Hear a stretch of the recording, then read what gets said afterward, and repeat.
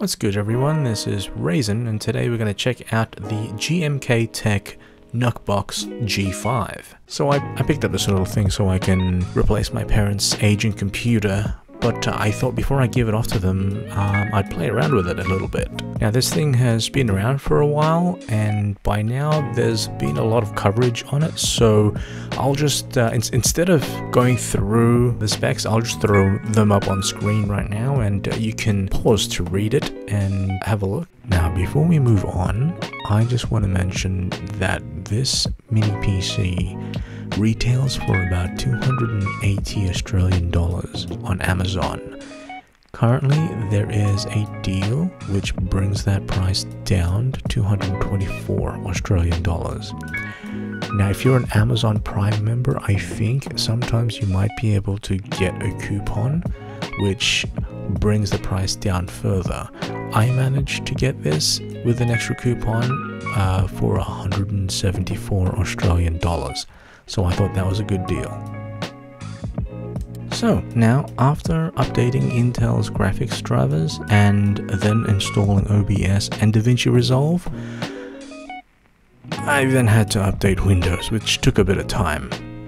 Anyway, not long after that I got to setting up simple scenes in OBS, mainly just a starting screen, a game screen and an ending screen, and then I moved on to setting up the encoders for the output.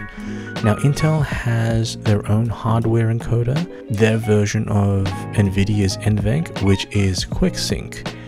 For the streaming encoder I used Quicksync H264, and for the recording I used Quicksync's HEVC. Whenever I run a stream, I usually have it record at the same time so that it saves me from having to download a VOD later. Now, with all that set up, it was time to turn on the stream and boot up a game.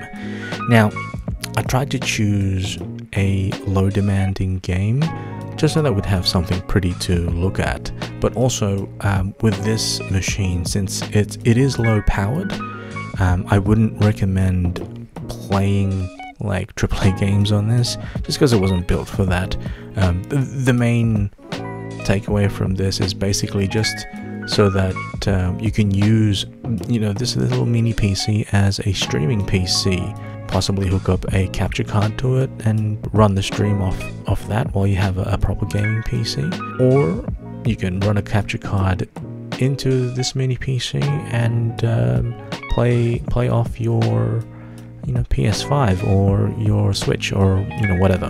But yeah, tests turned out good and I think the recording went pretty well as well.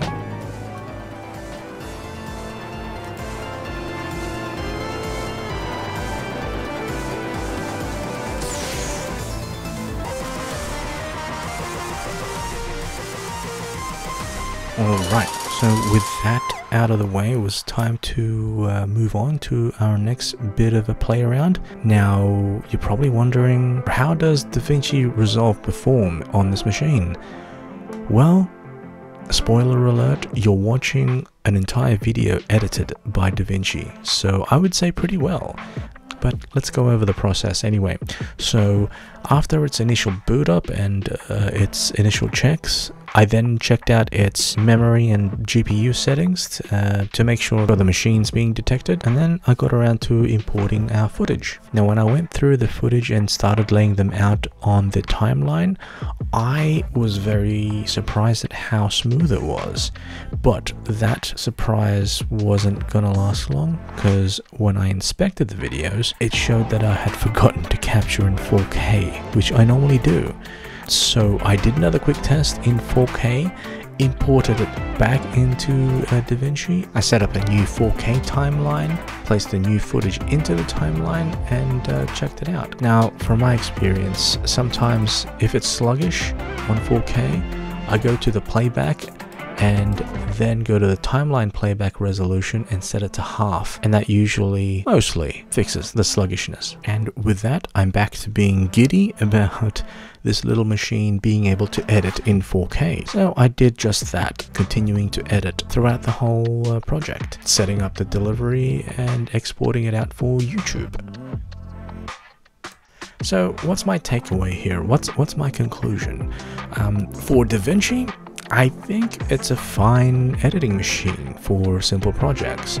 I haven't run Fusion stuff with it, so I'm guessing that it probably would chug at Fusion stuff, but it seems to handle 4K video alright, at least 4K standard video. ProRes, I'm guessing it's going to suffer somewhat. As for OBS, I think it's also a fine OBS machine as well, as long as you're not playing games on it at the same time, because I don't think it'll run games very well, unless you're doing some retro emulation. For that, you'd want to see a video from ETA Prime. They do a great review of this product as it pertains to gaming. What I would use this for in terms of OBS is basically just to stream out, to capture game footage and you know, to plug in your cameras too and your microphone. That's what you would probably be better off doing with this one. And that brings us to the end of the video. If you enjoy that, I'd appreciate a like and subscribe. And if you have anything to add or any questions, feel free to drop a comment below. Thank you, and I'll see you next time.